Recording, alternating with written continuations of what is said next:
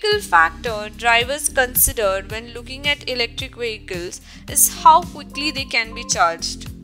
C rate is one such factor. The C rate is a unit used to measure the speed at which a battery is fully charged or discharged. For example, charging at a C rate of 1C means that the battery is charged from 0 to 100% in 1 hour. A C rate higher than 1C means a faster charge.